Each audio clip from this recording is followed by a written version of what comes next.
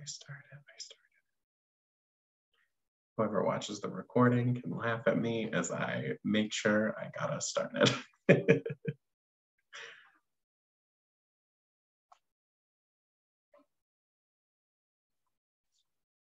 Hello, welcome. Thanks so much for joining us. We'll be getting started at the top of the hour.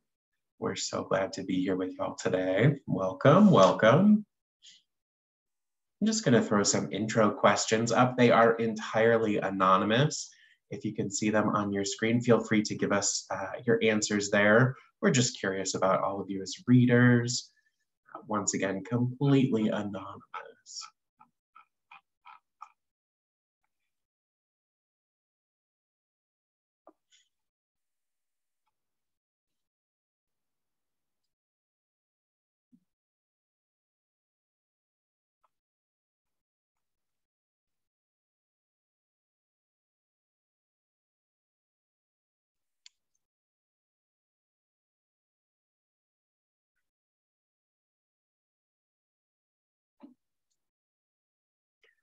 All right, well, I am going to close this in just a second here. Let everyone finish answering so we can get started at 10 a.m. Let's see. All right, and I'm gonna end that poll. All right, very cool. It looks like we've got some interest in ebooks and audiobooks. Got a lot of mystery lovers today, Marissa, but also some love for biographies. What is that? 4 genres that I have in our intro poll were actually the top checked out in 2021. And we've got some good readers here. It looks like everyone's reading for fun, and we've got some people reading for book club. Very cool. And it looks like just about everyone's using an iPad today, but of course you can use Libby on a variety of devices. All right. Well, with that poll all done, I am going to get us started. So good morning, everyone. Welcome to our Learning Libby with the Experts webinar. This morning, we are excited to share all of the wonderful information we have for you on the library reading app, Libby. We'll start off with the basics, everything you need to know for your day-to-day life within the Libby app. We'll take a brief break in the middle for about 5 minutes, where you can also test your skill taking our mini quiz. And then we'll wrap up with our deep dive, where we'll look at 4 of our favorite tips and tricks, all in Libby. Now, before we dive in, we'll probably, we should probably introduce ourselves. My name is Joe, and I'm here from OverDrive. Now, you may have heard of the OverDrive app. You may have even used it in the past before, but we are excited to be all in with Libby, and we are talking all about Libby today. So we built Libby from the ground up. Libby is created by OverDrive. It's the same collection, just a brand new face to make using ebooks and audiobooks and more from your library even easier. At OverDrive, I am a part of the digital bookmobile team. So we have a truck that we send across the US and Canada when we're not staying safe at home, and helping different libraries and schools, people just like yourselves, get started with Libby. I'm here with the other half of the team. Hello, good morning. My name is Marissa. As Joe said, I'm the other half of the digital bookmobile team. I always kind of give him a hard time and joke around that he has the boring half of our job. So he typically hangs back in Cleveland, where OverDrive is headquartered, and does all the desk work, all the stuff that I would never want to do. And then I get the fun part of our job, which is traveling with our digital bookmobile to all of our libraries and helping people just like you learn how to use Libby. So in my 3 years at OverDrive, I've helped thousands of people learn how to use the Libby app, whether it's just getting started and signing in for the first time, or helping more experienced users learn tips and tricks, which we're going to cover all of that today. So we're really excited to be here. I am the behind the scenes guy. I do a lot of the boring stuff, and that's actually what I have to do right now before we dive in. Just some quick housekeeping for you. We do have closed captions enabled for the webinar. They should be appearing on your screen automatically right now, but if for some reason they aren't, or if you need to adjust those at all, just tap on the box that says CC in your Zoom meeting controls. You can adjust some settings from there. If you have questions, feel free to use the Q&A box. Also in those Zoom meeting controls, Tap on the button that says Q&A, type out your question, and if one of us is talking or presenting, the other will be responding, so we'll get to you as soon as we can. You can even ask questions anonymously if that makes you more comfortable. Now, we are recording our session this morning, and we do this for a variety of reasons. The main one being, so you have something you can look back at. If you want to reference something we covered again, you know, if you want to see it one more time, or if for any reason you need to hop off early, it'll be great to have that recording available to you. You will get an email tomorrow morning from Zoom around this time that will include a link to the full recording that will cover from start to finish everything we're presenting right now. And you'll also receive a link to our Getting Started guide, which includes short video clips for everything we cover in the first half of this presentation.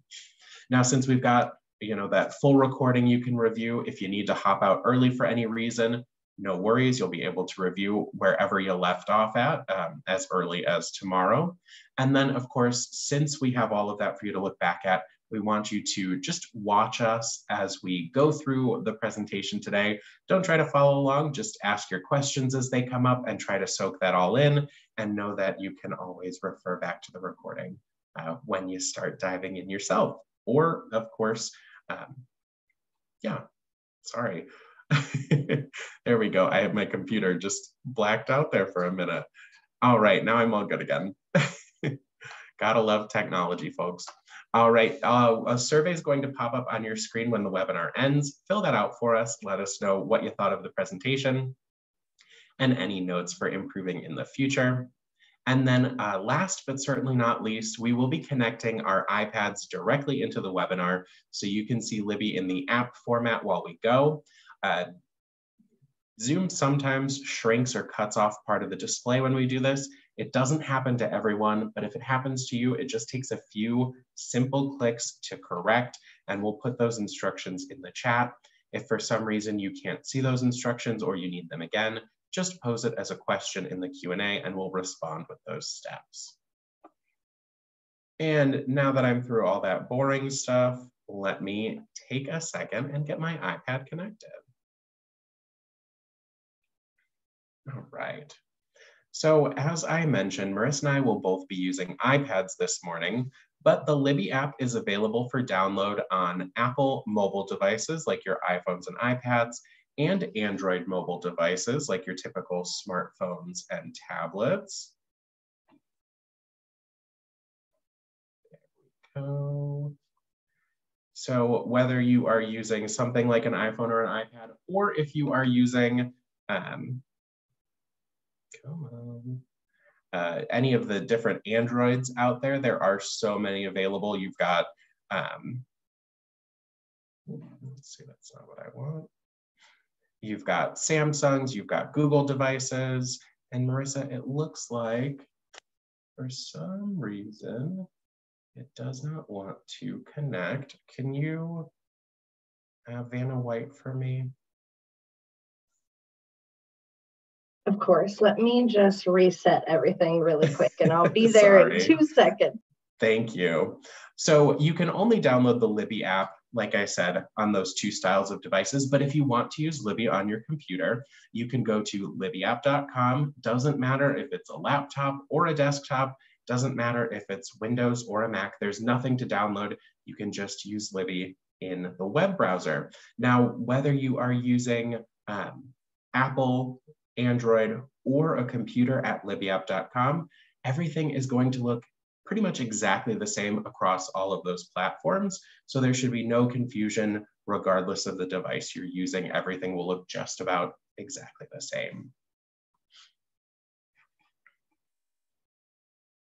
And thank you all for your patience. Sorry for the technical difficulties here. You never know what fun is going to happen.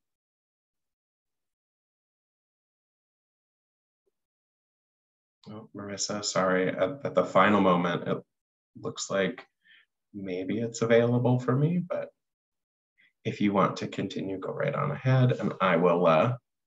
Yeah, let's just keep it so that we don't have to. Perfect. So the first thing you're going to want to do once you're all, now that we're connected, is we're going to go into our App Store. So if you're on an Apple mobile device, you're looking for that blue App Store icon. If you're on an Android, you're headed into the Google Play Store. Once you're in your App Store, just head on down to that magnifying glass or your search bar, and you can just type in Libby, Libby. Now, when I search for things in the App Store, I tend to ignore the suggestions that pop up, and I'll just hit search or enter on my device keyboard. Now, when I do that, Libby is going to be one of the top results to pop up, and we can see right here, Libby by OverDrive. We've got that maroon app icon with Libby reading her book. And if we go a little further on your screen, you'll see either get or install. From there, you can tap on get or install, and that will let you download Libby. Now, Libby is completely free to download and use, so there is no cost to worry about. I just recommend having your App Store password handy, just in case you're prompted to sign in based on your settings. But once again, Libby is completely free to download and completely free to use. Once you've got Libby all downloaded, we'll leave the App Store and head over and open up that freshly downloaded Libby app on our screen. When we open Libby for the very first time, she'll have a few questions for us to help us find our library and get signed in with our library card. So we can start right there. First question, do you have a library card? And we'll say yes. And now here's where we need to find our library location. So I like to use search for a library, and we'll tap into that in just a minute. But I wanted to give a quick shout out for any of you who plan to use Libby on multiple devices. So no matter what, the very first time you download, we'll use search for a library. But once we get all that set up, if you're going to set up a second or a third device, you can use copy from another device when you're setting that additional device up. To speed through the rest of these steps, it will pull your info over from your first device. So just keep that in your back pocket for later. But for now, let's finish our first device by tapping on search for a library. And I like this one because I can just type in my zip code. This is 46032. And there we go. We've got the top result right here. Our digital collection name is Carmel Clay Public Library. So you might see the address pop up. You might just see Carmel Clay. What you're looking for is that big bold up top. That is the name of your digital collection. We'll tap on this box to choose it. And we're almost done. I just need to send that to Marissa. There we go. And all we need to do now is add our library card. So we're going to tap on sign in with my card. And now all you need to do is type in your library card number. You don't have any pins here, so just type in those numbers as they are on your card, usually going to be under a barcode. Don't enter any dashes or spaces, just the card number only. And then tap on sign in. All the zeros. Yes, I think there's 7 of them.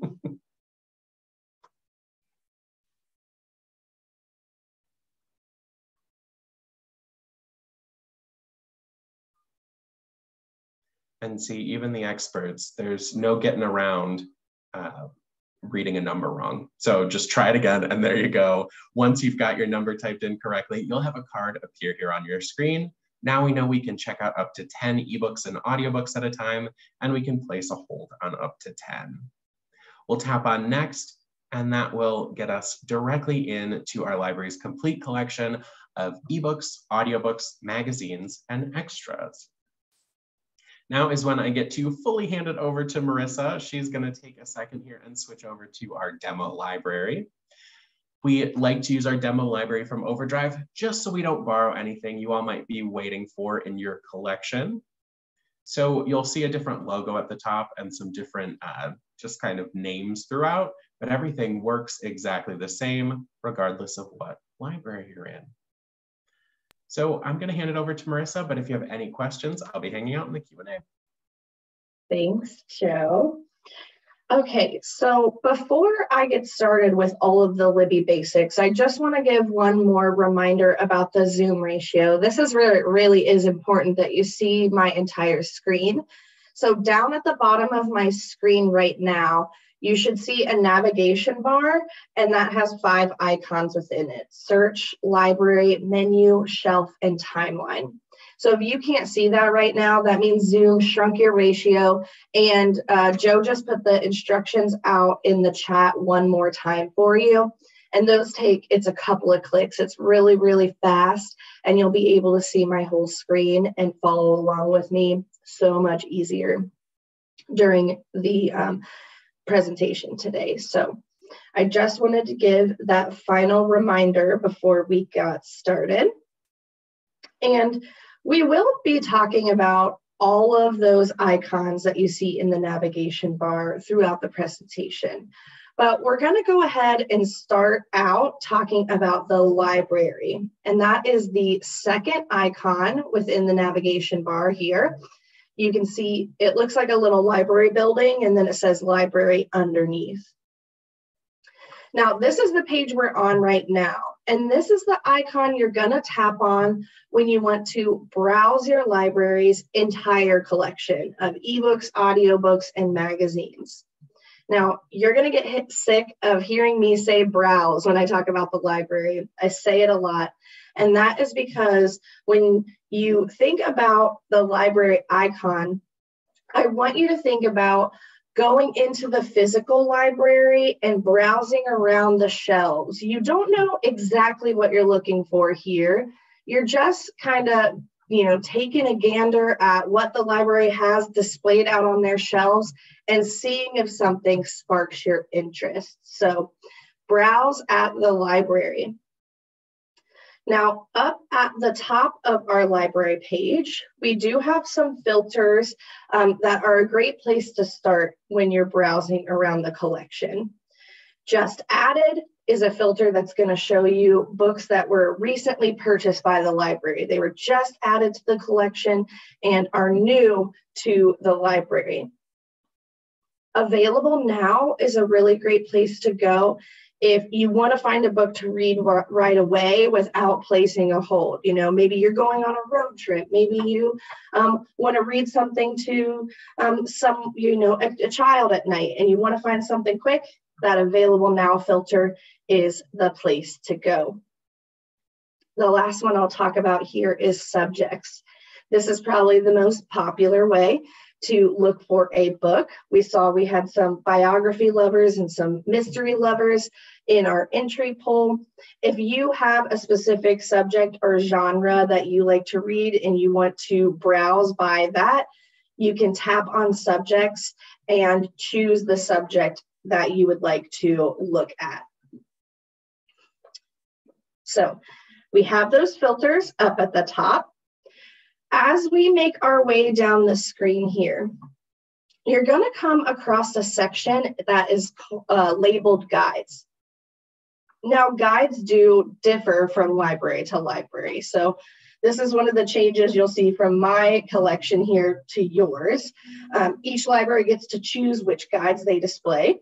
Your library has a youth guide, a teens guide, a magazines guide, which makes it really easy to find your magazines, and then a mystery thriller guide, likely because that's the most popular subject / genre at your library, so they want to give you a quick, easy way to find it. Now, these guides just point you in the direction of content based on that criteria. So in the case of teens, if I pop into this teens guide, I'll see curated collections with YA content. So those guides are also a great place to start, but we can continue making our way down the screen here. And this is where you're going to see general curated collections that your library puts together for you. Never judge a book by its movie. So this is going to be a collection of books that have a film adaptation. And this is a lot like if you were to walk into the physical library in the summer and there's an end cap that's displaying beach reads. But when you go back in the winter, that end cap switches over to cozy mysteries or holiday recipe guides. So these curated collections that you're going to see on the library page when you're browsing are going to change throughout the year.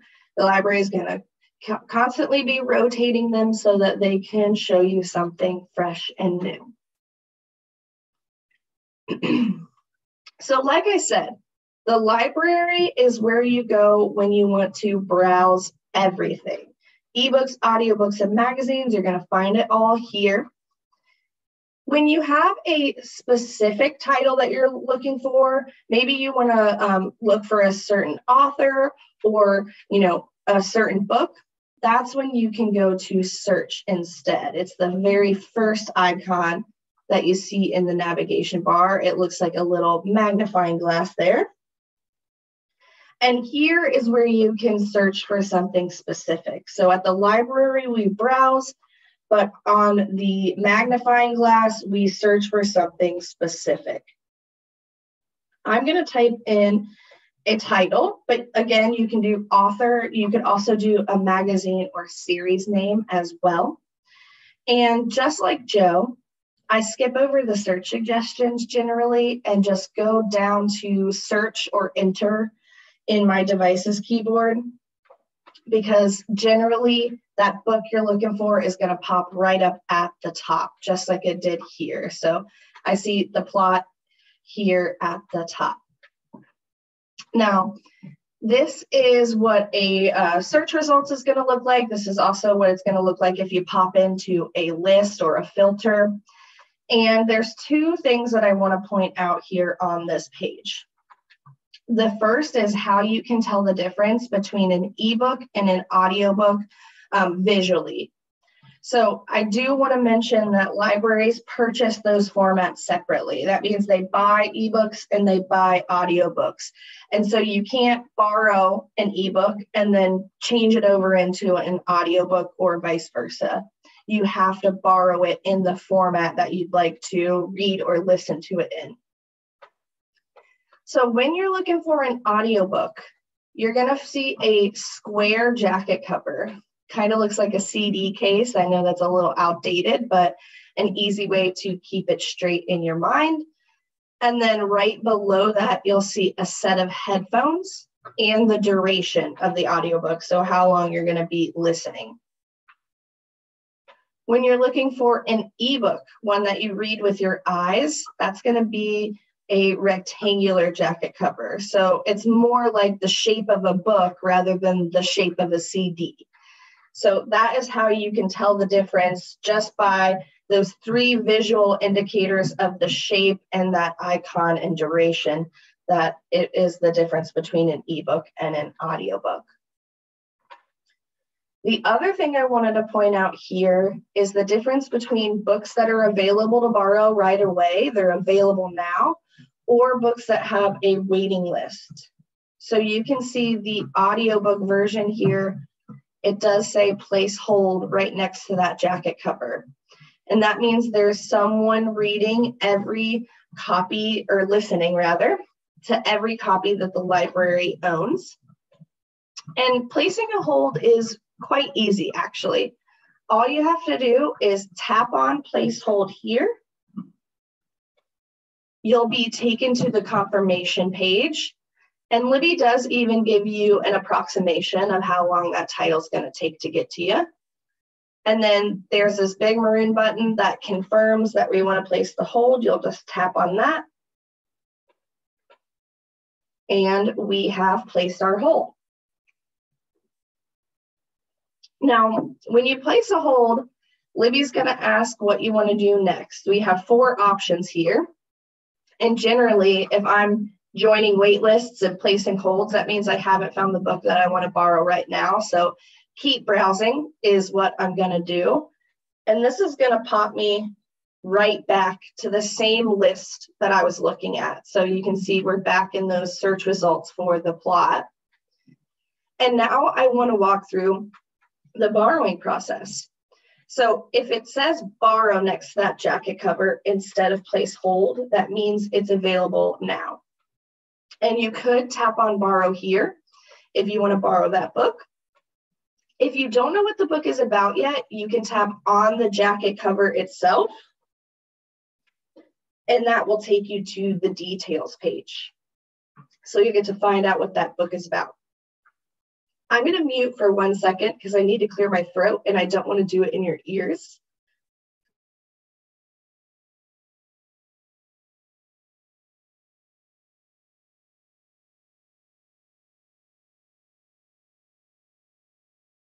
All right, when I took that drink of water, I swallowed it the wrong way and I was like, oh boy, okay. So we'll see what that book is about. If we decide we do want to go ahead and borrow it, we can tap on borrow here on this page as well. So that's what I'll go ahead and do. I'll tap on borrow. And now we're on the borrowing confirmation page. So up at the top here, you can see we're borrowing the plot for 21 days. 21 days is the default lending period at your library. And library books in Libby return automatically on their due date. So you never have to worry about late fees or manually returning it. Libby takes care of that for you. When you're ready, we have that big maroon button again, and that will confirm that we want to borrow the book. And this is when Libby will start downloading the title for offline use. So you can see this circle that's filling up. That is Libby downloading the title to your device. Libby does this automatically when you're on Wi-Fi. And as soon as you get this little library card with the check mark on it, that is when you know your book is downloaded and you can take it anywhere, regardless of if you have cell phone service or Wi-Fi. You can go up in a plane on airplane mode, out in the middle of the woods, and you'll still be able to read or listen to your book. Now I'm going to go ahead and tap on Open Book here. And this is going to give me the option of reading my book in the Libby app or sending the book over to a Kindle device to read it there. So if you have a Kindle that you prefer to read on, like a Paperwhite, for example, you can select Kindle here. Libby will prompt you to sign into your Amazon account and finish getting the book there. It's a really simple, easy process, but because Libby requires me to sign into my Amazon account, I don't do that live here for you. But I do have a video in that PDF that you're going to receive tomorrow that shows you the full steps for delivering to Kindle. So if you want to see that, don't worry, you still can. I am here live going to go ahead and tap on Libby and we'll open the book here directly in the Libby app. So up at the top and the bottom of the screen, you'll see I have some menus displayed and Libby's counting our pages here, but when she's done, we'll see our reading progress right here on this bubble. So I'm on page 1 of 354.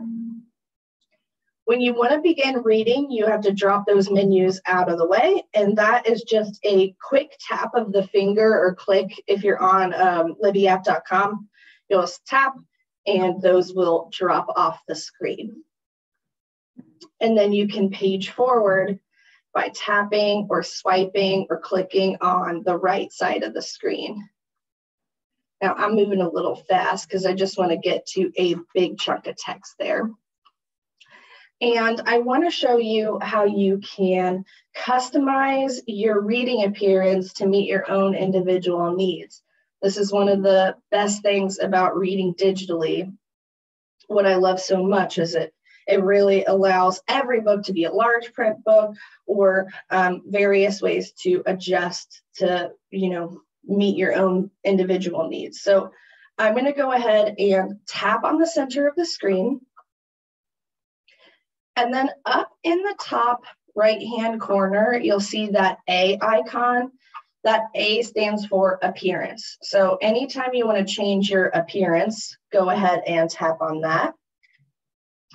Now, within the appearance menu, there are 3 things that you can adjust. The first is your text scale. So this is going to be the size of the font. You can use this slider here to increase your font size or decrease it. You also have the ability to change the lighting. I'm currently in bright mode. That's Libby's default, but we have a sepia and then a dark mode as well, which is really great at night. It makes it a little easier on your eyes. And then last but not least, we have book design. Now, book design is just Libby's fancy way of saying font style. So these are the different font styles that you can put your books into. I like to point out this open dyslexic font style here because it may help some users with dyslexia while reading. So I'm going to just put that back to my default here before I close this menu. But the three things you can change in your appearance, again, are the text scale, so the size of the font, the background color of the page, and then the font style. So you really can customize that ebook to suit yourself. I'm just going to tap above that menu. That's going to drop it off the screen. And then let's go ahead and we'll leave this ebook and we're going to pop into an audiobook, show you a couple things there. So I'm going to tap on the center of the screen. That brings our menus back up. And this back button is how you'll leave ebooks, audiobooks, and magazines. It'll always be right up top in that left-hand corner. Anytime you're ready to leave a book, you just tap on back and there you go. So I am now on the shelf, and this is where I go ahead and reorient everyone down in that navigation bar. So let's head down to the bottom of the screen here. The first thing I'm going to point out is this now reading bar that you see on the right side. This is Libby's way of giving you easy access to the very last book that you had open in the app. So anytime you see that, you can tap on it. It's going to open your book right back up. I'm going to dismiss this for now so that we can see that full navigation bar. And let's go ahead and review what we've covered already before we move forward. So the first thing we did was visit the library. We tapped on this library icon, and that's where we had the filters up at the top. We had the guides, and then we had those curated collections that change throughout the year. And I know I say it a lot, but I'm just going to repeat it. The library is where we go to browse. We don't know exactly what we're looking for there. We're just kind of seeing if something sparks our interest. Right next door, we have the magnifying glass. That's what we tapped on next. And that is where we searched for something specific. SSS, search for something specific. So here you can do a title, an author, a magazine, or a series name if you really want to find something fast that you are interested in. We're now over on the shelf. That is the fourth icon that you see in the navigation bar. It looks like a little stack of books, and it says shelf underneath. And the shelf is where you're going to go when you want to see all of your loans and holds that you currently have. So your loans are going to be the books that you're actively within your lending period for in Libby. So you borrowed them from the library and you're reading them right now, or your holds that you're currently waiting on the wait list for. So up at the top of our shelf, you can see I have some filters. I could look specifically at my loans or my holds. Tags are something I talk about in the deep dive if you want to hear about those. But here on just the main page of the shelf are all of my loans, and they're organized by the last time I opened them. So here's that book I just borrowed with you, showing right up at the top. And then as I make my way down the screen here, we can see some magazines and ebooks that I have borrowed as well, and my audiobook. So biography lover, This is a good one. If you haven't read it yet, I'm going to go ahead and open up that audiobook from my shelf. Up at the top of the audiobook, we have our progress. So I'm 1% of the way through here, 3 minutes in with 6 hours left to go. We have a little speedometer here if you want to increase the playback speed, so speed up or slow down that narrator. We also have a sleep timer. This is the crescent moon that you see here, and this will pause your audiobook at a given time. So we have some presets. End of chapter is a really popular one here at my house. As I fall asleep, I don't want to lose my place, or you have a fine tune as well. I wanted to point those features out because I know we had a few audiobook lovers in our entry poll. Now, down at the bottom, we have the player. So when you're ready to begin listening, you can tap on play. That will start the narrator.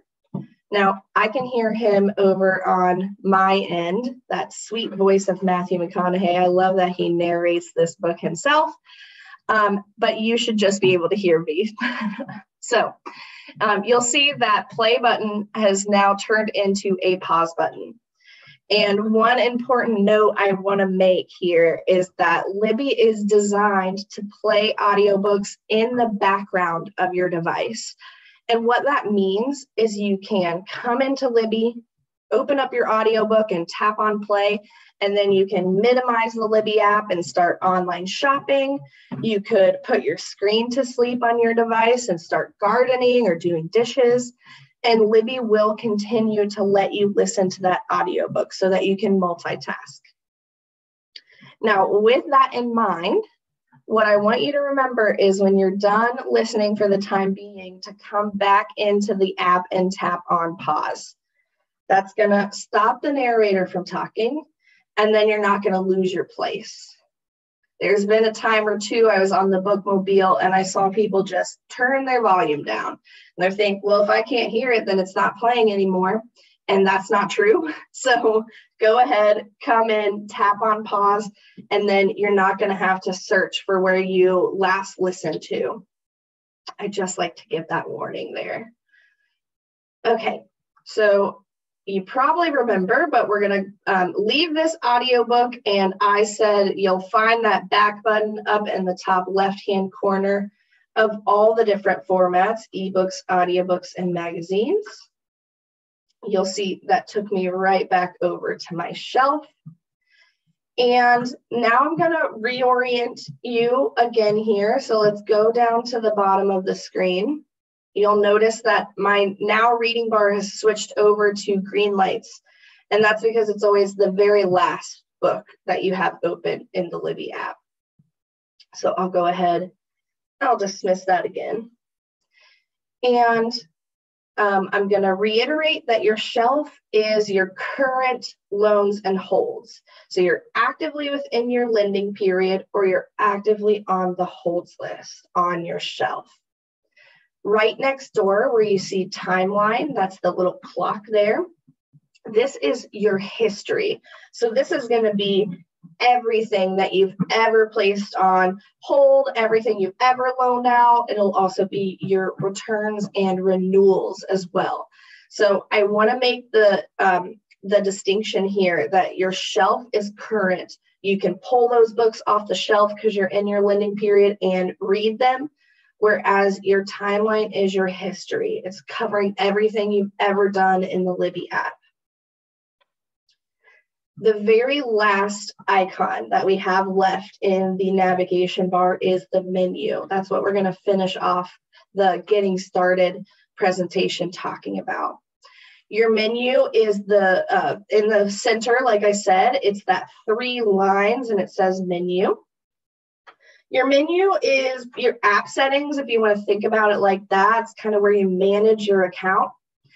And up at the top, you'll notice I have a notification. It's letting me know that my library added a magazine, a new issue of a magazine to their collection. So I love the Rolling Stones. They're letting me know there's a new issue available. This is an in-app notification, and I'm going to talk about what that means here in a second. So what I'm going to do is I'm swiping to the left. You can see that notifications going away. And now Libby's prompting me to manage my notifications. Libby brings this menu to you the very first time you place a hold. So even though I'm getting slightly complicated here by dismissing my notification and coming into this menu, Libby's going to bring it right to you the very first time you place a hold. Notifications are how you are alerted about important events that happen in the Libby app. Up at the top here is this blue notification line. And by default, everyone is going to be set to that blue notification option. That is a push notification.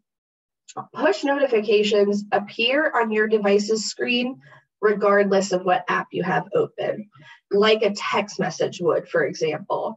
So we could be looking at Libby, but we could also be browsing Facebook or reading the news. And if an alert comes in, that notification is going to show up on our screen no matter what. If you'd like, you can switch some of those over to a menu badge. That is an in-app notification. And we just saw what that looked like. So I swiped it to the left. It was that box up at the top of the menu. And I say in-app notification because you have to open up Libby to see it. It's not going to appear when you're browsing Facebook or reading the news. You have to open up Libby. Of course, if there's an option you don't need a notification for, then you can just ignore it. Now, right below the 3 ways you can be notified are all of the things you can be notified about. My dog's getting a little crazy with her bone there. I'm sorry if you can hear it.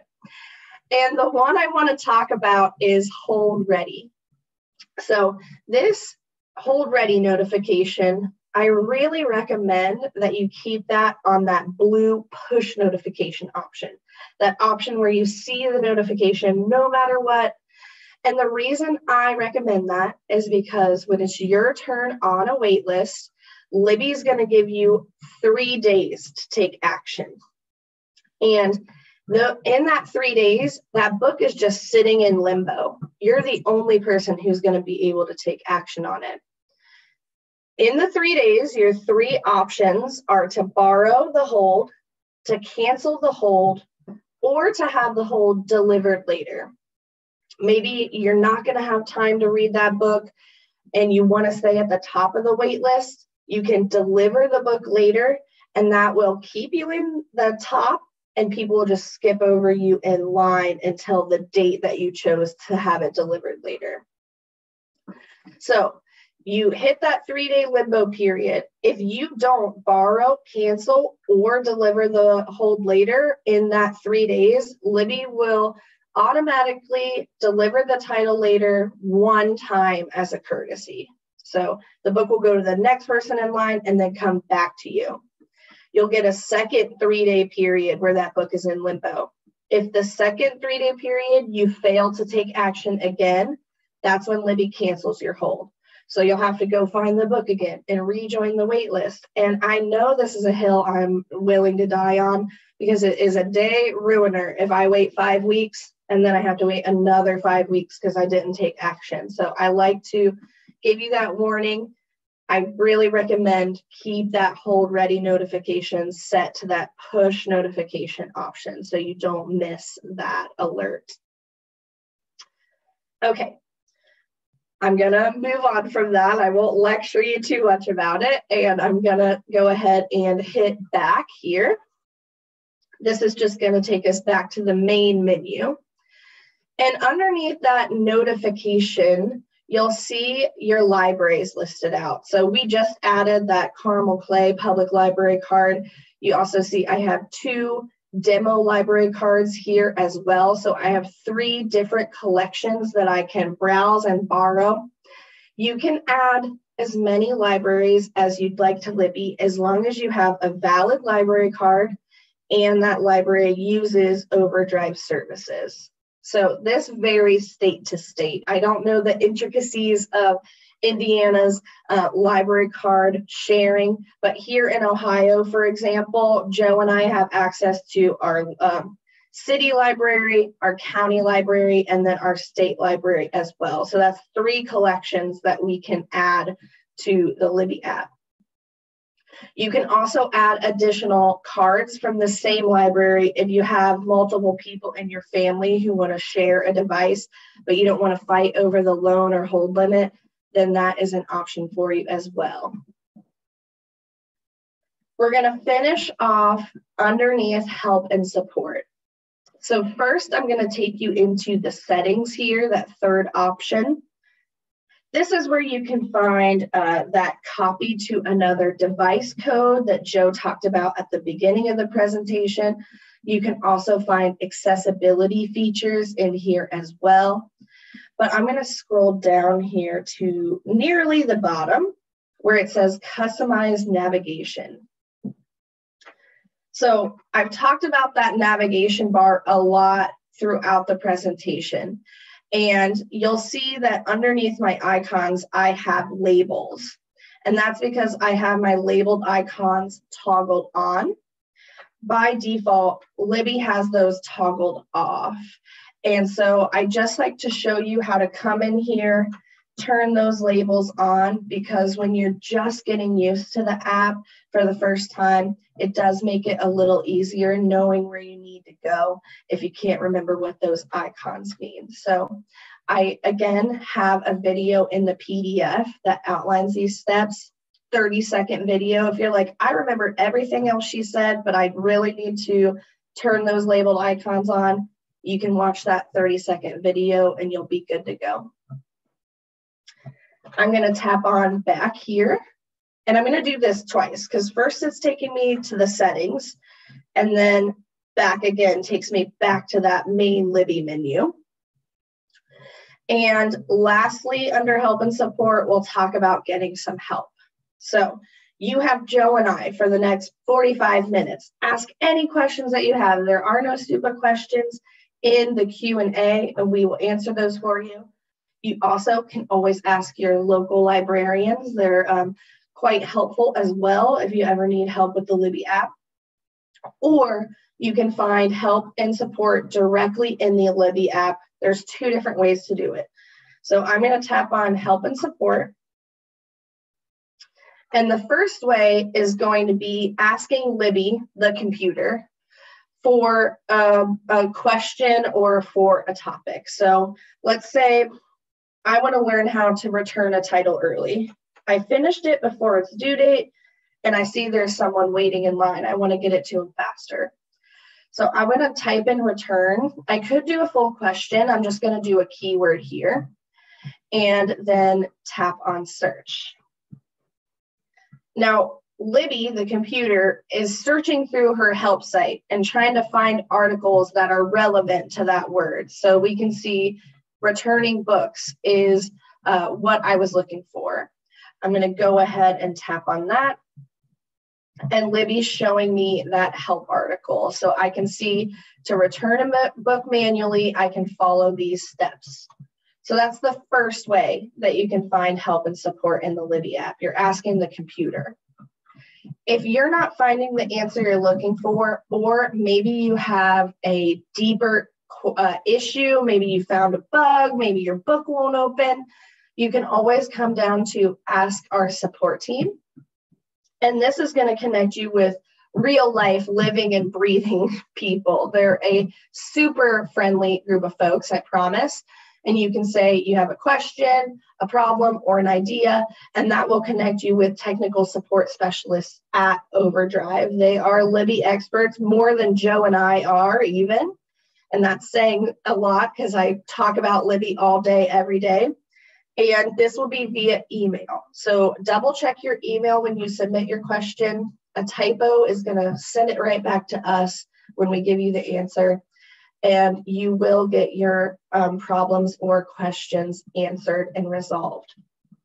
So That is the second way you can find help in the Libby app. And that is the last thing I'll talk about there in getting started. So I'm going to give my voice a break here and hand things back over to Joe to get us into our next steps.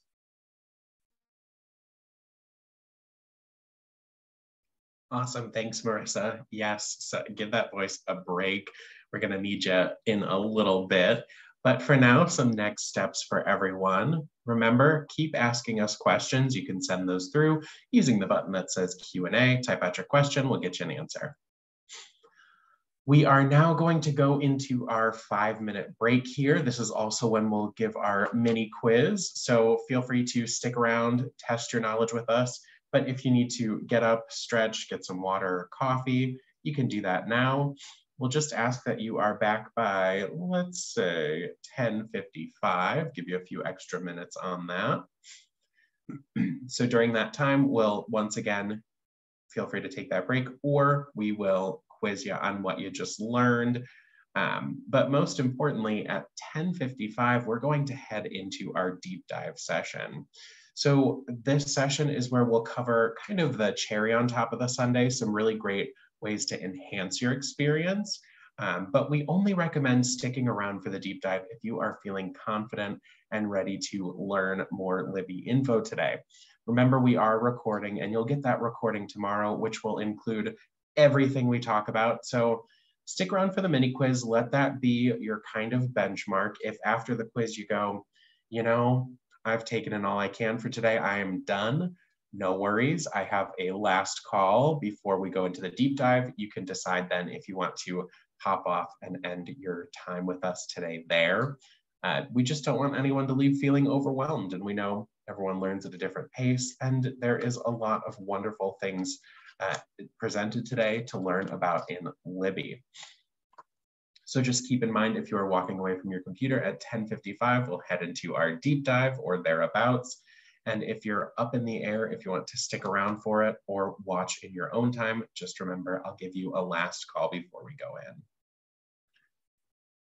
All right. So, sorry, let me flip forward. There we go. Now we are going to go into that mini quiz. These questions are going to appear on your screen automatically. They are completely anonymous. Just give us your best answer. If you don't know, feel free to guess or choose unsure. All right, so for question number 1, in the navigation bar, what do you tap to browse your library's collection? Magnifying glass, library, menu, stack of books, or clock. So browse is our keyword here. Where are we going to browse around?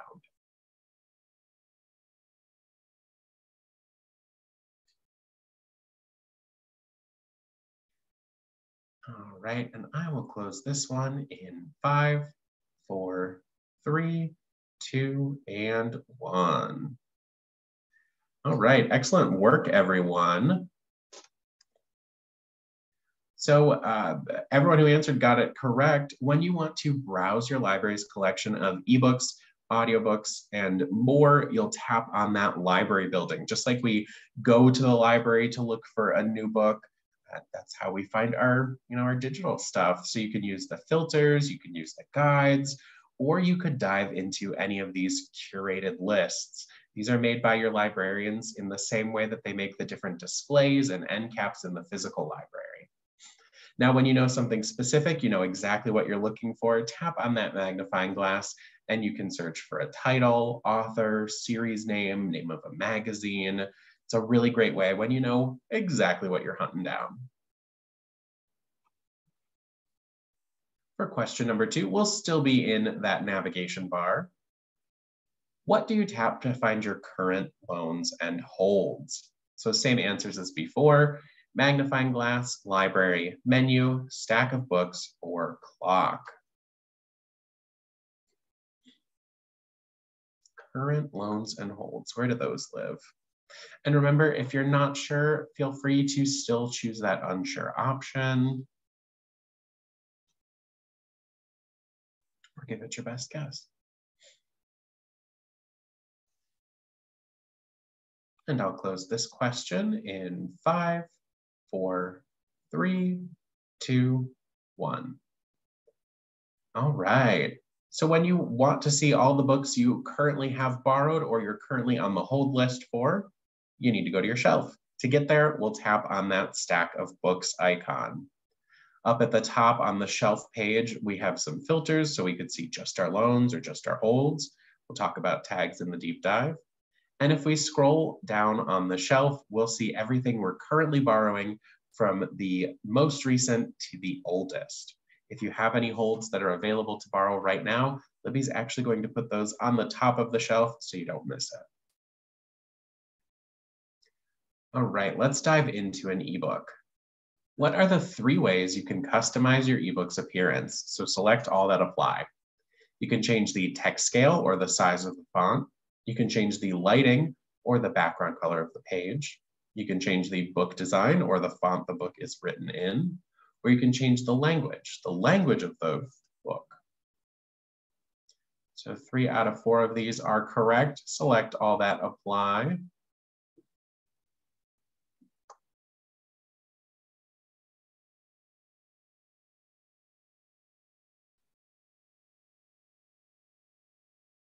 And I'll close this one in 5, 4, 3, 2, 1.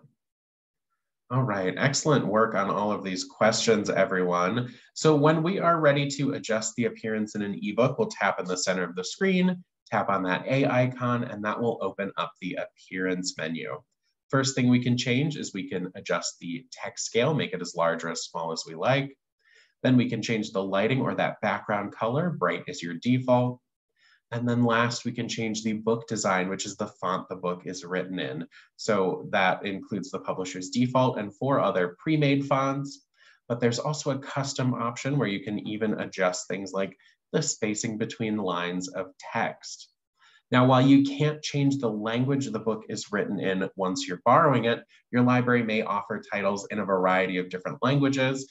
And Marissa is going to show us some tips and tricks on how we can make sure we're always borrowing the books that we want to read or in the languages we can read in. And with that, we are right at our time here. So I am just going to give everyone that last call I promised. So if you are all done for today, if you want to review the tips and tricks in your own time once you get that email tomorrow, feel free to exit now. You can tap leave in the bottom right-hand corner of the screen, and that will let you exit the webinar. Thank you so much for joining us today and for learning the basics of Libby. We're so excited you could join us. For those of you who are continuing, we're just going to give everyone a moment here if they are choosing to exit or not. Once again, thank you all for joining us. And it looks like our numbers are slowed back down again, so I will continue us on. So for those of you who are sticking around, just a quick reminder, closed captions are of course enabled, and you can adjust those using the box that says CC in your Zoom meeting controls. You can also ask us questions anytime, just like I said before. This time we'll do it a little differently. So still send through those questions. Just know that I might not answer your question right away. I might mark it to answer live. So Marissa is going to take us through our 4 tips and tricks. And then after we're done, we'll have about 5 or so minutes left at the end where we'll answer any of those questions I marked for live right on the screen in the webinar directly in the Libby app. So we didn't forget about you. We might just be saving it to the end to share with everyone. All right, so the 4 things we'll be talking about today, we're going to start with magazines, what makes them special, and some ways to navigate through. Then we'll go into filtering and refining lists to help you find the books you like faster. Then we'll talk tags, what they are, how we use them, and some ways you can enjoy them as well. Then we'll wrap up with making and exporting notes and highlights. Great for those of you who said you're in book club, or if you just like to make notes while you're reading. And with that, Marissa, I'll let you take back over on the screen here.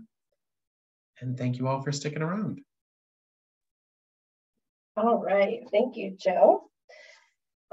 I'm just gonna get connected here. Let me rearrange my screen again now that I got reconnected. There we go.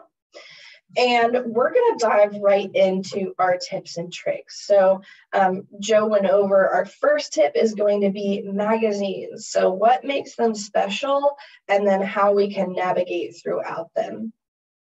Now, we did already talk about how to find magazines in getting started. You could search for something specific in the search icon, or when you're at the library, those guides, you do have a magazine guide that makes them really easy to find as well. So I'm going to go ahead and open up a magazine that I have borrowed already here in the Libby app, this issue of Popular Mechanics. Now, there are two things that make magazines special when you compare them to ebooks and audiobooks. The first thing is that there are no waiting lists, so you never have to place a hold. Magazines are always available. The second thing is that they do not count against your loan limit. So you can borrow 10 ebooks and audiobooks before you have to return a book to borrow a new one, right? Magazines do not count within that number. So you could reach your 10 ebook audiobook limit, and then you could still continue borrowing magazines without any issue. So those are the two things that make ebooks and audiobooks special. And 1 second here, I think my dog might need to go to the bathroom. So I'm gonna message my husband and make him come get her. She's whining. All right, so let's go ahead and open up that magazine. She usually sleeps the whole webinar. She's lively today. So up at the top and the bottom of the screen, you see that we have some menus here. So these menus are just like the ebooks and audiobook, or the ebooks. You can tap in the center to make them go away. We see that our reading progress here, we are on page 1 of 94. But we have this extra thing down here in magazines, which are these thumbnails of each individual page. Now, you certainly can use these thumbnails to navigate throughout the magazine. If you want to jump to that page, you can tap on any of them to do that. I typically see younger kids doing this because their eyes are still perfect. I'm aging, and so I can hardly see what these do anymore. So I don't use these, but again, you're welcome to if you can see those perfectly fine. I'll show you a few other ways to navigate as well. So I'm going to tap on the center here, drop those out of the way, and then that second way to navigate is just by tapping or swiping on the right side of the screen to page forward. Now, the third way to navigate is by using the table of contents. So I've just swiped or tapped until I found the table of contents. And here are all the articles that are on that front jacket listed out. And these are all links. So I can tap on any of these to jump to the specific article if I want to. Let's go ahead. How to build a chicken coop in the backyard. I'm now on page 52. So that's the third way that you can navigate, is by jumping to a specific article. Now, this here is, I call it the traditional magazine view. And if you're on a larger device, like a computer or an iPad Pro, those things are massive, like spaceships, then you can likely see it just fine without any trouble. I'm on an iPad mini, so this is a little small for me here. And so if you have, a problem like that because you have a smaller device, what you can do is come down to the very bottom of the page. You'll see this circle with the little page inside. This is the article view. So when you tap on that icon, the article is going to populate into this menu that has pictures and text. So you're not missing anything by coming in here. You'll still get all those pictures, but that text can be customized to be a little bit bigger for you. You'll notice down at the bottom of the screen here on the right-hand side, that A icon. So we remember from ebooks that A icon will customize your reading appearance. You can make your font larger, you could change that background color. Now, if you've already customized your reading appearance in an ebook, then your magazines are going to follow suit. So this is actually what I choose my ebooks to be in. Libby knows that my magazine should be in that same size font as well. Down on the left-hand side, we see these arrows pointing forward and backward. We also have that little table of contents icon in the center.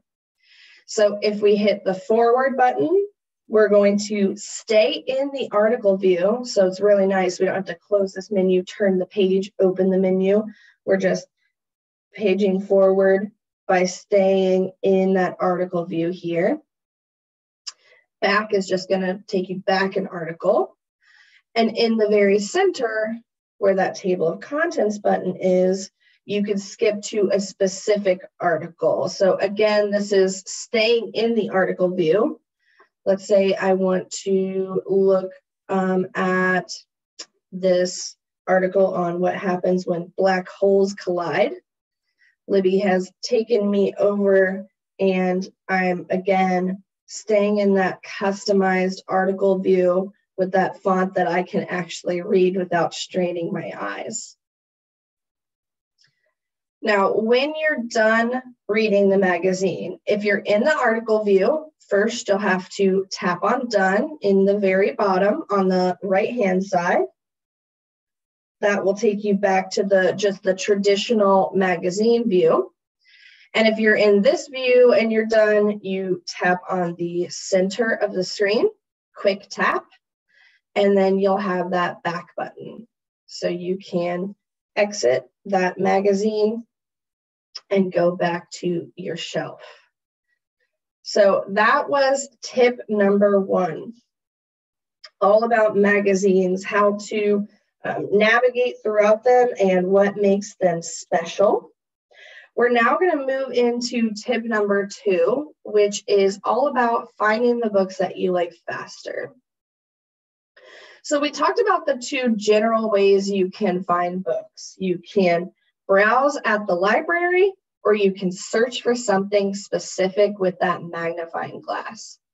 But let's go ahead and talk about how you can really narrow your search down so you can find what you really want to read, and you can do that quickly.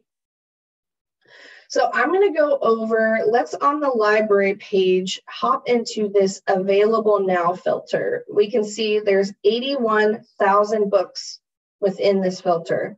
So I could be looking all day, which I've done before, and that is a good way to pass the time. But let's say we're in a hurry and we want to find something quick. The first thing I want to show you is setting a preference. That's over on the left-hand side of the screen in this dark blue bar here. And what preferences are filters that are saved in Libby. So when I say saved, that means you can open and close the Libby app 1,000,000 times, and Libby is going to remember those filters as your preferences.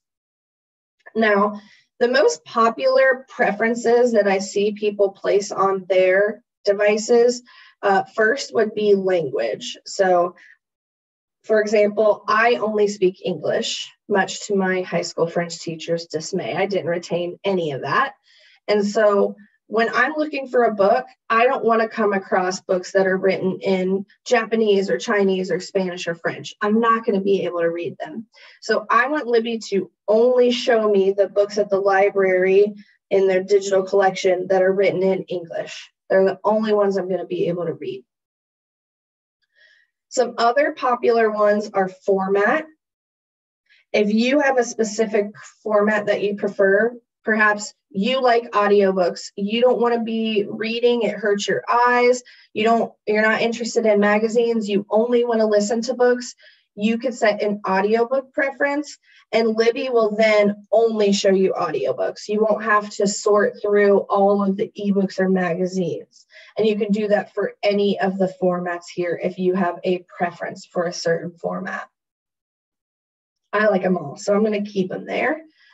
The last one I'll talk about here is audience. So right now I'm seeing everything from juvenile content all the way up to mature content.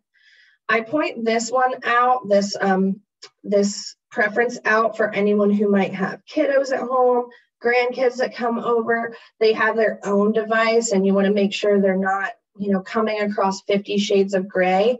You could set a juvenile and or a YA preference, and that's going to make sure they're only seeing age-appropriate content. They're not going to come across that mature content when they're searching or browsing.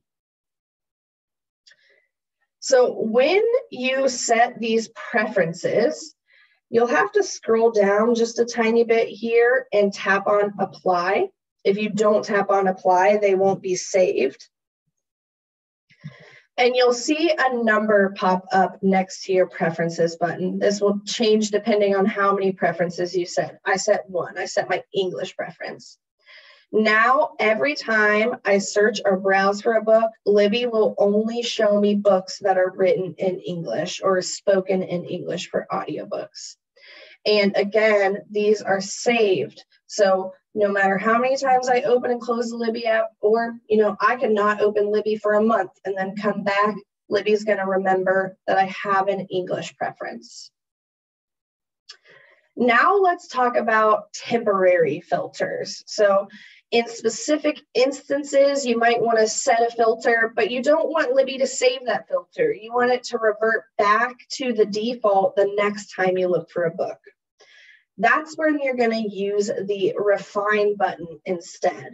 So preferences are saved, refining is temporary. And let's give a little prompt for our refining. Let's show you how quickly you can narrow down this list. Let's pretend my mom and I are going to go on a road trip and I need an audiobook for us to listen to on our way. So I'm going to look for a book in the audiobook format. My mom likes mystery historical fiction, so that's the subject that we're going to look for. And then she reads a lot, so let's go for a new release because the likelihood of her reading it before is lessened. So let's hop into refine here. And the first filter I'll place is the format. So I want an audiobook.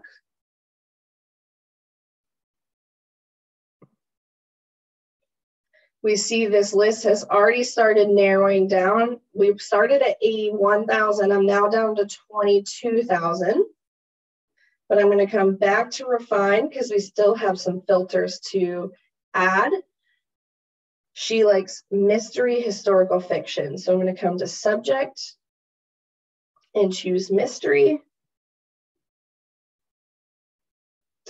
2,900. We're making our way there. We're really getting it narrowed down, but I need a second subject because my mom doesn't just like mysteries. She likes mystery historical fiction. So I'm going to tap on historical fiction here. And you'll see that number drop down to 222. Now you might be thinking, if we added a second subject, wouldn't that number grow instead of decrease? And that is not the case because what we're seeing is a list of books that are both historical fiction and mystery at the same time. It's not a list of historical fiction books and mystery books. They are both. And I just show you this so you know you can find niche subjects if you'd like. Between 2 to 4 subject filters combined that's the sweet spot. If you get any more than that, Libby's going to be like, there's not a book in the world that exists that's 7 different genres at once. So 2 to 4 is generally that sweet spot there. I have one more piece of criteria here to meet. I want to refine this one more time, and we're going to sort our list because right now it's sorted by popularity. But like I said, I want a new release because my mom reads so much. So I'm going to instead sort this list by release date. And that's going to make it so the newest books show up at the top of the list. And then as I make my way down that list, they're going to get older and older. And that is how you can filter and refine your searches so that you can find the books that you like faster. We started out with 81,000 titles and have narrowed a list down to 222. So that was tip number 2. We're now going to move into tip number 3, and this is all about tags. Tags are Joe and I's favorite feature of the Libby app. Tags are how you can create lists in Libby. This is one of the differences between the OverDrive app and the Libby app.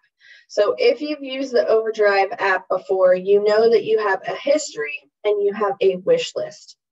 But in Libby, you have the tagging system, and you can create as many tags as you'd like, and you can name those tags whatever you'd like. So it's a really robust system.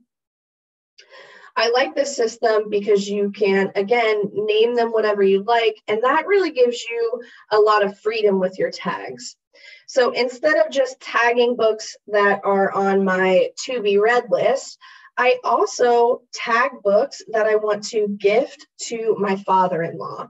He is a big reader, and books are pretty much the only gift that I've ever given him that doesn't just like collect dust in a closet. And so I really am constantly challenged, always trying to find books to gift to him. And so what I've started doing is throughout the year, when I'm looking for books for myself in the Libby app and I come across a history book that I know he's going to love, I tag it. And then when Christmas rolls around, I open that tag up and I already have a list made of the books that I could buy him. It really saves me a lot of time. And so I just use that as an example to show you that you can use tags however you'd like. You're not limited to what we want you to use them for. So you can use them in any way you want to. So let's go ahead and we're going to tag a book. Then I'm going to show you where those tag lists live in Libby. And then I'll show you how you could export those tags out of the Libby app. If you wanted to share your tag list with a friend or print your tag list out, you can do that as well. So let's say I'm looking through this list of my mom and I's road trip books that I could borrow. I come across the Apollo murders, and that's just too scary for my mom. She doesn't want to read that, but I kind of like a little dark mystery here. So what I'm going to do is save it for later. I'm going to come down to tag. And when I tap tag, I can create a new list, or I can tap any of the tags that I've already created if I want to add it to one of those. And there are 2 types of tags in Libby. Regular tags are tags that you create, name yourself to stay organized. So here you can see I have a to be read tag. I also have a cooking tag. Smart tags, on the other hand, are tags that Libby creates. And these have special abilities. So the first tag here, that's the borrowed smart tag. It looks like a little receipt. It's a red receipt. And that tag will automatically apply to any books that you borrow in Libby.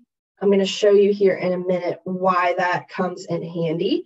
I'll also show you how to delete it if you don't want Libby auto-tagging your books. The second one here is the Notify Me tag. This tag is currently specific to magazines, and we actually got a sneak peek of what this tag does in our Getting Started session. So what happens is your Notify Me tag is specific to magazines. The very first time you borrow a magazine, Libby will prompt you to create it. And then you can start tagging all of your favorite magazines, and Libby will then notify you every time a new issue of that magazine is added to the library. So we saw that earlier in my notifications. I had a new issue of Rolling Stone that was added to the library. That way I could borrow it and read it. So smart tags are Libby's tags with special abilities, and then regular tags are tags you create to stay organized. I'm going to show you how to create a new tag. So let's go ahead. I'm going to tap new tag, and then we can name this tag whatever we'd like. You aren't limited to that. I'm just going to tag it with creepy. So then when I'm in a spooky mood, I'll go ahead and I'll pop into my creepy tag and I'll choose a book from that list. I could add a description. I know what this means, so I won't, but you always have that option. And then you could tap done or go. Doesn't matter which, and that will add your tag to that book.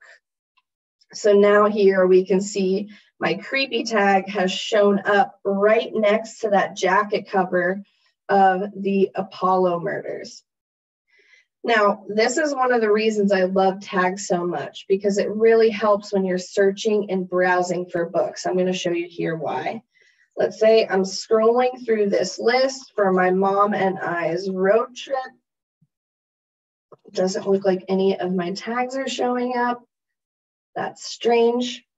So let me just quickly pretend. Let's say I'm scrolling through this list and I come across that borrowed smart tag.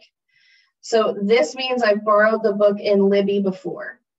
And if you're someone who reads a lot, then sometimes the title of the book or the jacket cover is not enough for you to remember if you've read it or not.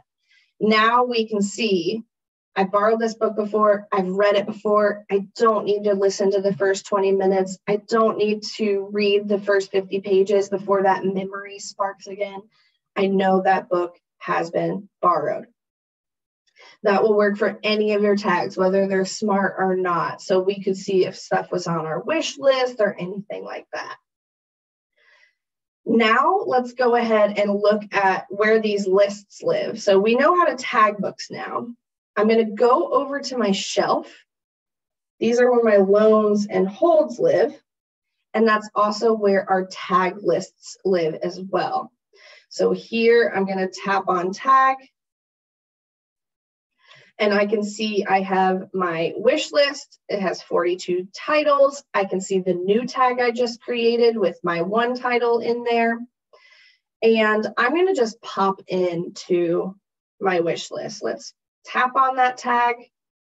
And now we can see all 42 of those titles that I've tagged to be read. Over on the right side of the screen here, you'll see we have calendar with a clock or a library card with a plus sign. These two icons are indicating this book is on a waiting list. This book is available to borrow. If you tap on them, it doesn't matter if it's a library card or a calendar. You're going to get a little menu here, and you can either borrow or place a hold if it's that calendar directly from this screen. But more importantly, I wanted to show you down at the bottom here, we have all of the libraries listed out, and it shows you the availability of those titles across your library. So I actually have 3 libraries. One doesn't own this book at all. One has a 6-week waiting list, and one has a copy available to borrow right away. So I wanted to show you that so you know that you can compare your books across all of your libraries if you add multiple library cards. These icons do appear on your shelf, like I'm showing you now in my tags. They also appear at the library on that library icon and in your search. Okay, so at the top of the page in the corner here, we have an actions button.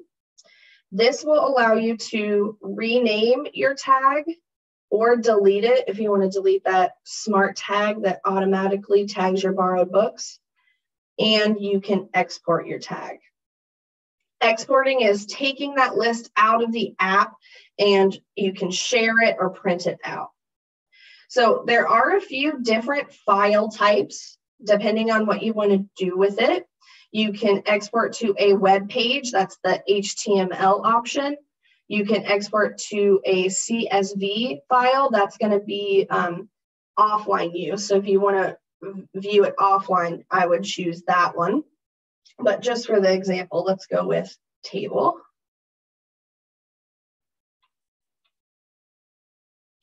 Now I'm on the data export page. You can see all my books down here at the bottom. And if I want to share this list, I'm going to go up to the top in this right-hand corner where the share icon is. Now, I want to make a note that this share button's location will depend on what web browser you're using. So I'm on an iPad, I'm using Safari, it's up at the top. If you're using Firefox or Google Chrome or Internet Explorer, it might change the location, but just know you're looking for that square with the arrow. And once you tap on that, you can send your list in a text message, you could send it in an email, or if you scroll down, you can also print that list out as well if you wanted a physical copy. So that is tip number 3, how to create tags as lists, how to share them, and what makes them so great. I could talk about tags all day long, very type A. I love to be organized, but I'm going to stop myself there. And we'll move on to our last tip of the day before we get into questions, and that is notes and highlights. This is going to be big for the person who indicated they were in book club. So I'm going to go ahead and open up a copy here of Pride and Prejudice. You can make notes and highlights in on a full passage, a single word, a full page if you want to. But the key is to start at the very beginning of the passage you would like to make a highlight on. I'm going to do this first paragraph here.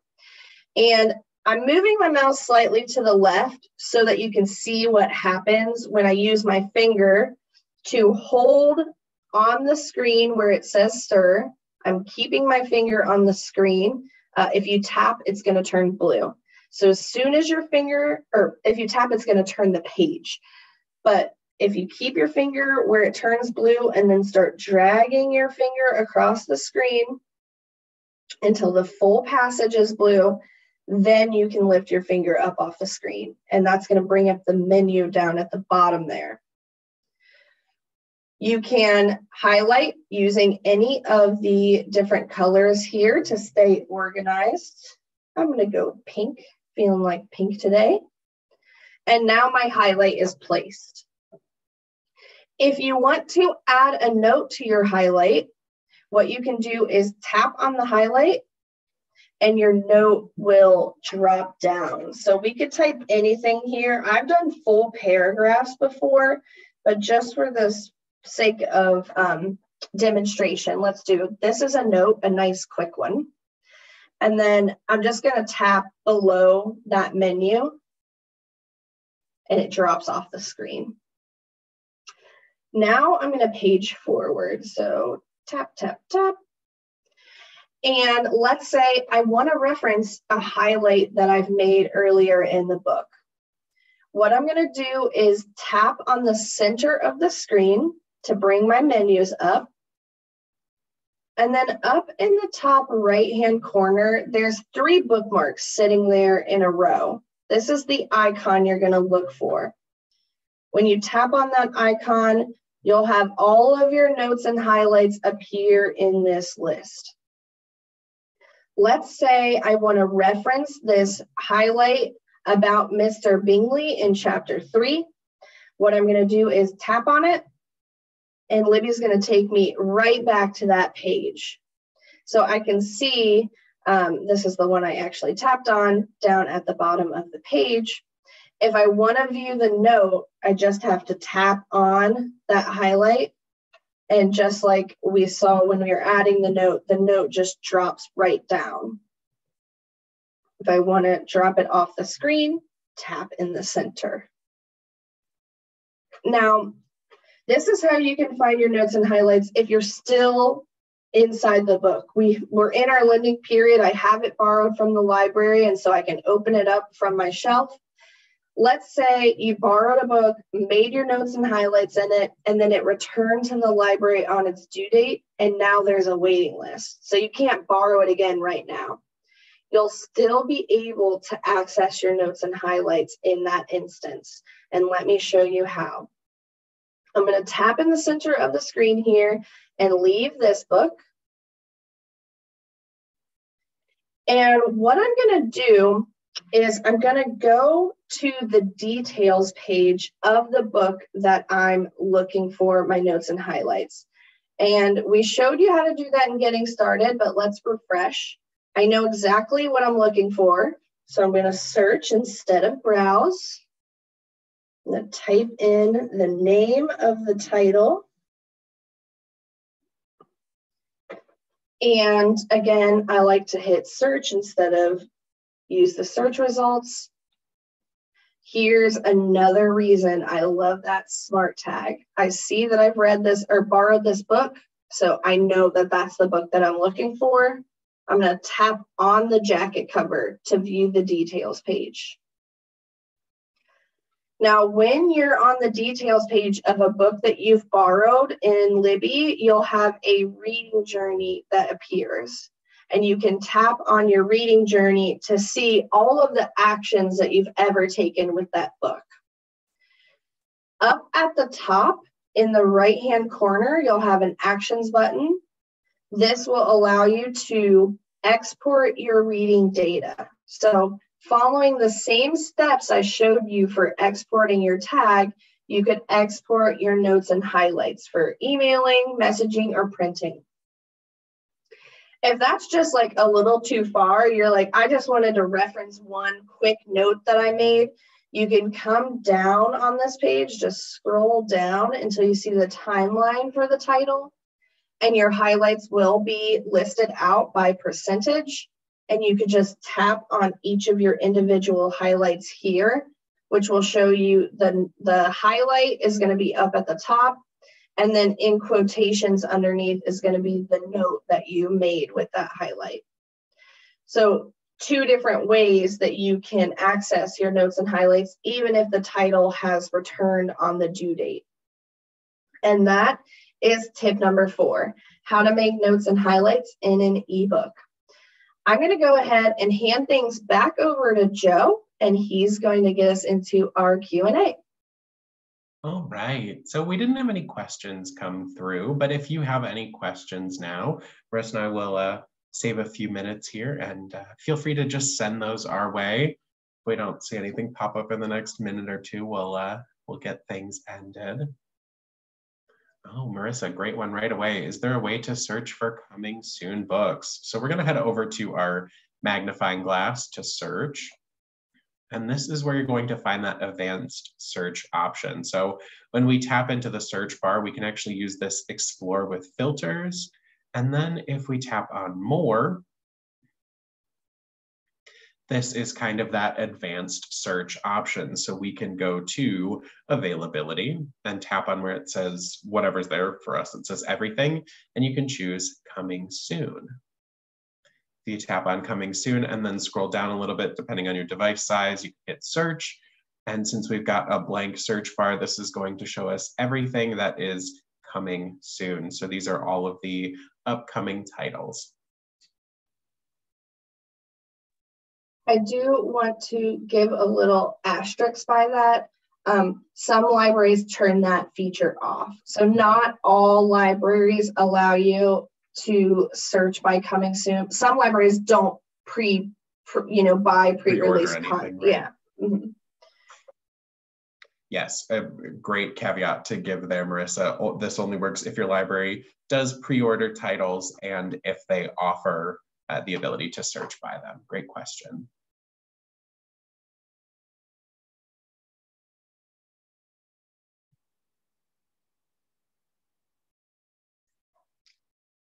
Just a quick reminder while we wait and see if there are any other questions that come through. If you ever have a question while you're using Libby, remember you can always reach out to our tech support team directly. Just go to the menu and then under Help and Support, tap on Get Some Help. From here, you can use the search bar up at the top to type in a keyword or a short phrase. Maybe you had a question about your tags. You know, Marissa and I love tags, and she gave a wonderful example of, you know, how we use tags. But if you type that in and hit search, you're going to get some suggestions that pop up. So some different article names.